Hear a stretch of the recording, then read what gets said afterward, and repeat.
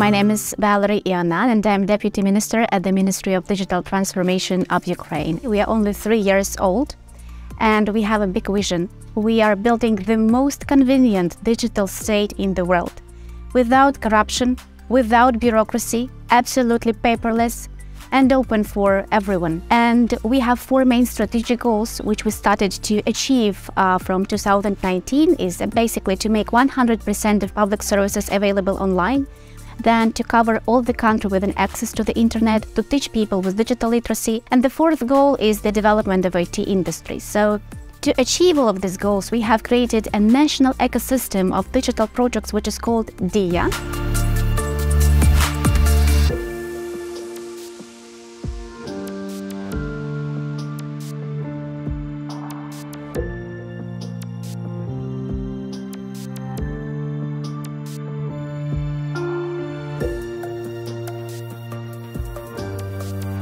Well, there are a lot of such people in Ukraine, and they had to relocate.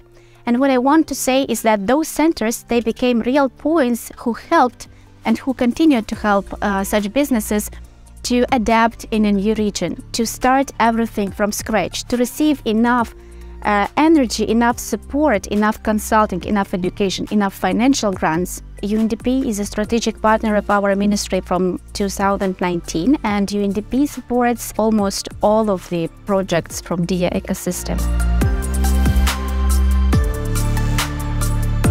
I would say vision, good management, and resilience. And we are so grateful for all the support that Ukraine is receiving from all other countries and partners. But in the same time, we are also having some great things that we can share with the whole world. We feel ourselves as the part of the big ecosystem, and we have a lot of great things to support others too.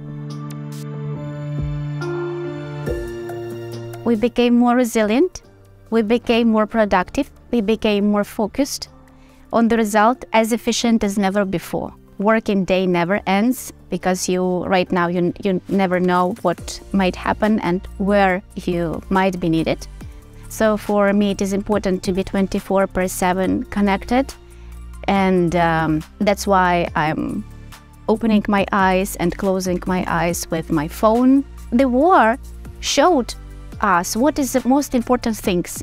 Of course, it's family. Of course, it's home. But what do you call home?